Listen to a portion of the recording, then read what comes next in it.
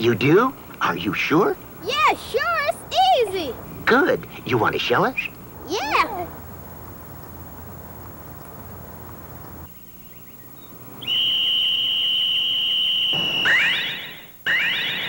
I think maybe you'd better listen to Laura, Woody, and Billy.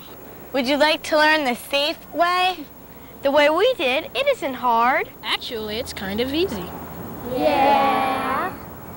Very good. Now, the first thing we're going to learn about is curbs. Laura, if you want to be a safe street crosser, what do you do whenever you come to a curb?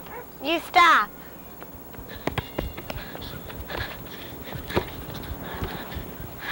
Billy, what do you do when you come to a curb? You stop. Woody, what do you do when you come to a curb? You stop.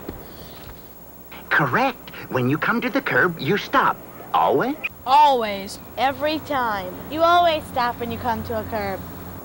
Stopping at the curb or the edge of the road when there is no curb is the first important thing to remember. Correct. You're absolutely right. You stop every time you come to a curb. There may be cars coming and you don't want them to hit you. There may be a car coming from the left, or there may be a car coming from the right. So, you look to the left,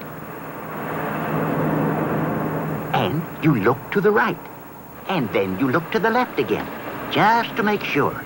Everybody understand? That isn't hard, is it?